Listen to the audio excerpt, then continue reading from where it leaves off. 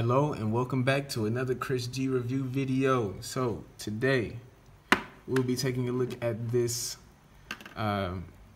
Sakura water container.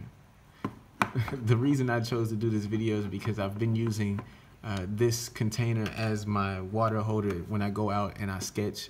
If I'm doing any type of like urban sketching or plein air sketching with watercolor, of course you always have to have your water with you. So this is a nice container that is collapsible, and it holds a lot of water, and you can take this with you on the go.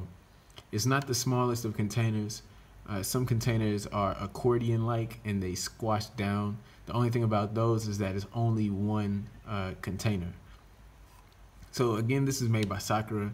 If you don't know the Sakura company is an art supply company, and they make all different types of art materials, including the Sakura koi watercolor set, or the Sakura watercolor brushes or brush pens.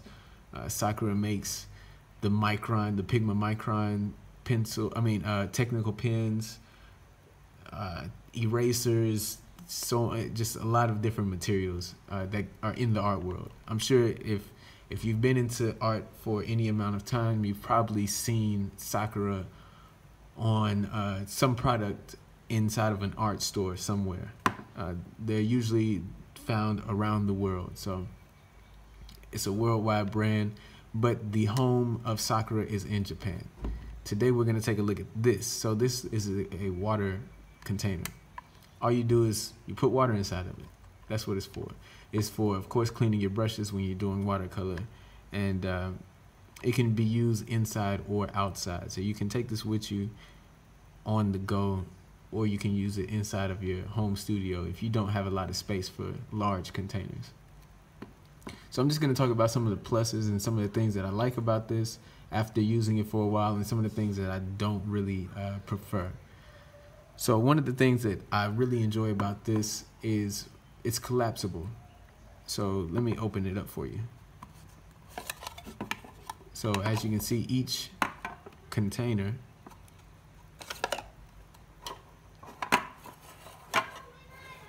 opens up like this. And then they all have little tabs. Well, two of them have tabs. So this is the smallest container, and this is the largest container. This is the middle size. So you can take the smallest one, you put it inside of the medium size. So when you take this out of the largest one, they all have tabs on them. With the tab, you take the tab and you insert the tab into this notch on the side of the largest container. And here's the other one. So as you can see, the one chambered container turns into a 3-chambered container. And it also has this little handle so you can carry it around like a 5-year-old with a bucket of sand. But the handle is, it's nice, because what happens is if it didn't have a handle on it and you wanted to pick this thing up with water inside, you run the chance of the end containers sliding off of the center container, and you would have to hold it like this, which is kind of weird. So the handle is very nice, especially when you fill up the containers. It since it's connected to the center container, it keeps it balanced.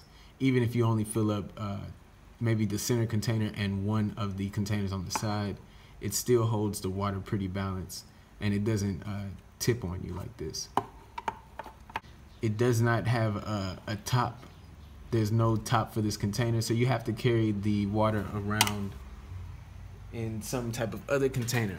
What I like to do is I just have this bottle, and I take this bottle and refill it with water.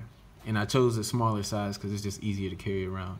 So I just keep this bottle, and then I just keep putting tap water inside of it. And I put this in my backpack, and this is the water that I use to fill up this container.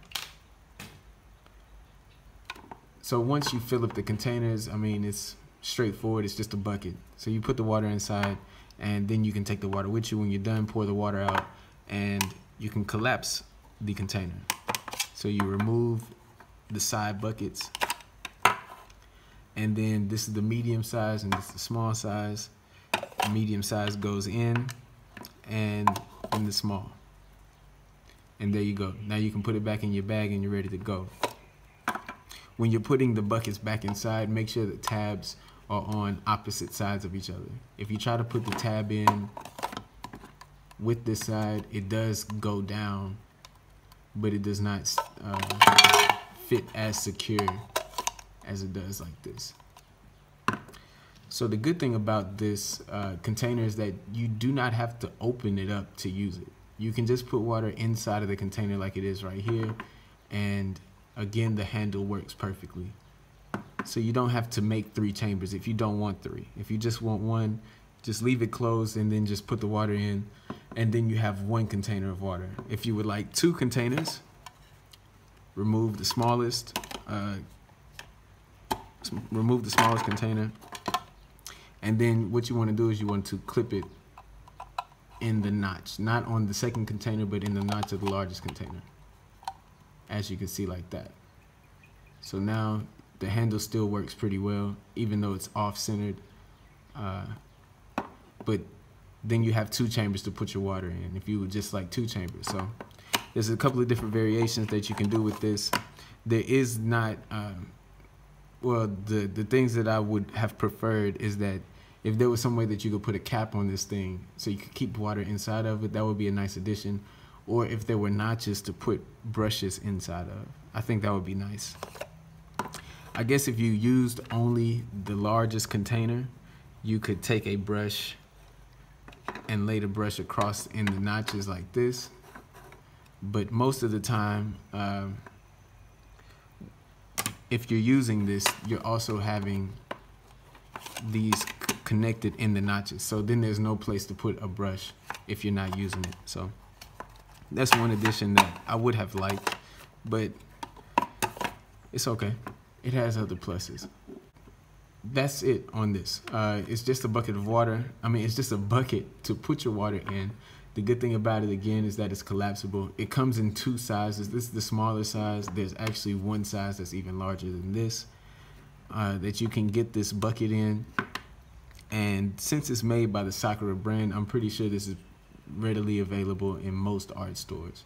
So if you do not have a container to put your water inside of, if you like to go outside and sketch or go outside and paint, this could be, you know, the bucket for you. If you're interested in this bucket by Sakura, I'll try to leave a link down below. I don't know if I will or if I won't. I'll try to get that link for you, and I'll link it down below, and you can check out this bucket. It's really inexpensive, and I think it would be a good addition if you don't have any other bucket that you can get your hands on to take with you that's collapsible and pretty small. As you can see, it fits in the palm of my hand, and you can get out and you can go sketching. So I hope this video helped you out. If it did, make sure you give it a thumbs up and subscribe to the channel so you can make sure you stay tuned for all of the new reviews that will be coming out. I hope these reviews help you out in your decisions in the future and what products you might want to purchase. And if they do, share the video around to other people who might be interested. Thank you for watching. I'll talk to you all later. Peace.